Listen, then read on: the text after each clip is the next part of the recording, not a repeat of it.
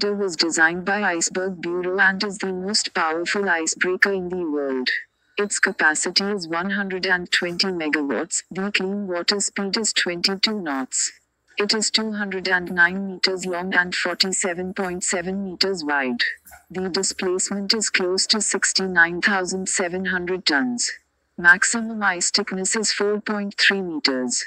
It is powered by two RITM 400 reactors. It can lead vessels in 2-meter thick ice at a speed of 11 knots and thus ensure effective operation of the Northern Sea route. Rosatom supported the initiative of Rosatomflot to name the nuclear icebreaker as Russia, Atomflot CEO Mustafa Kashka said. The unique icebreaker has exceptional characteristics to operate year-round in the Eastern Arctic, he said. The leader can develop it into a year-round transportation route and the navigation will no longer depend on the weather and ice.